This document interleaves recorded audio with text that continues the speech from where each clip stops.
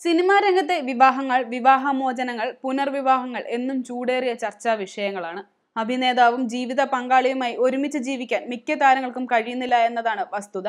യുവത്വത്തിന്റെ ആവേശത്തിൽ പ്രശസ്തിയുടെ ഉന്നതിയിൽ നിൽക്കുന്ന പല താരങ്ങളും പ്രണയത്തിലും വിവാഹത്തിലേക്കും നീങ്ങുന്നു. എന്നാൽ ഈ വിവാഹങ്ങൾക്ക് പലപ്പോഴും അല്പായുസാണ് എന്നതിന് ഉദാഹരണമാണ് ഏറ്റവും ഒടുവിലായി പുറത്തുവന്ന റിമിയുടെയും റോയ്സിന്റെയും വിവാഹമോചന വാർത്തകൾ. മലയാള സിനിമാ വ്യവസായ രംഗത്ത് ഏതാണ്ട് 40-ലധികം വിവാഹമോചനങ്ങളാണ് ഇതിനകം നടന്നിട്ടുള്ളത്. ഇതിൽ നടി ശാരദ മുതൽ പുതുമുഖ താരങ്ങൾ വരെ ഉൾപ്പെടും. നായകന്മാരും നായികമാരും മാത്രമല്ല, MD വാസുദേവൻ നായരും ഭാഗ്യലക്ഷ്മിയും ഉൾപ്പെടെയുള്ള പ്രമുഖരും ഇതിൽ ഉൾപ്പെടും.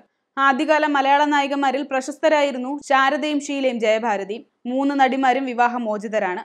സിനി സ്ക്രീനുകളിൽ ചിരിച്ച മുഖവുമായി മാത്രം നാം കണ്ട മലയാളി നടി ശ്രീവിദ്യയും ഭർത്താവ് ജോർജിൽ നിന്നും വിവാഹമോചനം നേടിയിരുന്നു.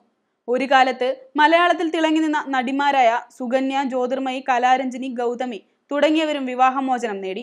ഗൗതമി ആദ്യം സന്ദീപ് ഭാട്ടിയയെ വിവാഹം ചെയ്തുവെങ്കിലും 1 വർഷത്തിനകം ഇവർ പിരിഞ്ഞ് പിന്നീട് കമലഹാസനോടൊപ്പം ലിവിംഗ് റിലേഷൻഷിപ്പ് ആരംഭിക്കുകയായിരുന്നു.